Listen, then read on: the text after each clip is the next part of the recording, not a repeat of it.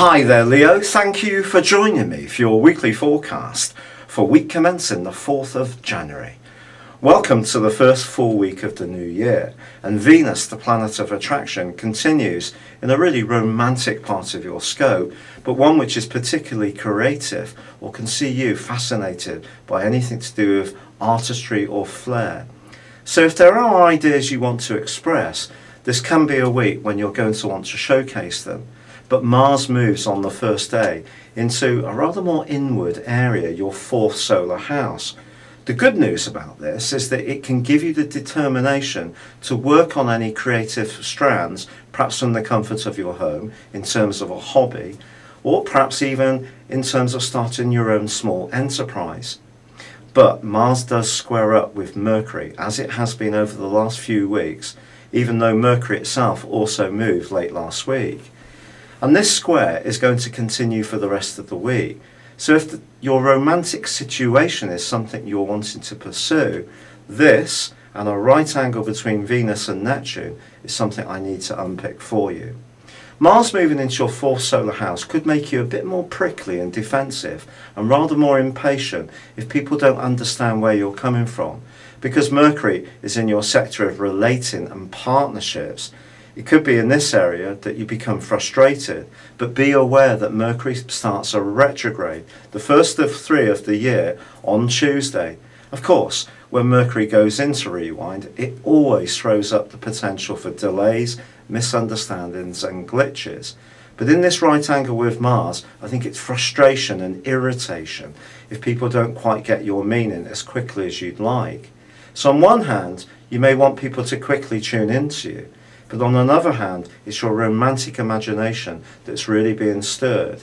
If there is somebody that you're interested in that you met over the Christmas holidays, well, Venus squaring up with Neptune could still see you utterly fascinated by the way they're coming across.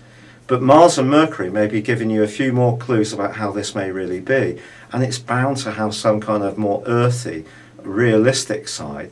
And the key is not ignoring that. If you do meet someone specifically this week, do be conscious that someone may tell you almost what you want to hear, but that's not necessarily a good thing at all. So be very, very grounded when it comes to your love life in general. However, Jupiter, the planet of optimism and growth and travel and knowledge, and of course, crucially, of good fortune, well, he starts to go backwards himself on Friday.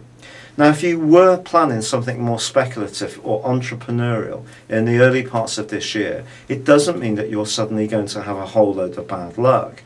What it does mean, both these retrogrades, is that you have to plan things really meticulously. Because by Saturday, Mercury rewinds back into Capricorn. And of course, you already have the Sun and Pluto in this location, so the details are going to be very important right through until the 20th of January. But Pluto and Uranus are still clashing this week, and that can create a certain amount of tension, especially in situations where other people automatically expect you to take on obligations, but ones which cramp your style, freedom of expression, or just ability to do your own thing.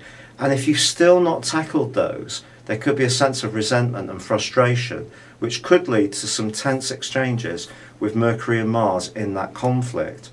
There is, however, a new moon at the end of this week, a new moon which does give you the opportunity to knuckle down if you set yourself some New Year's resolutions, but particularly more virtuous ones. But this also squares up with Uranus. So however much you want to achieve things, you have to be aware of how you're going to actually go about doing things, because it's about juggling lots of different responsibilities in a way which works for you.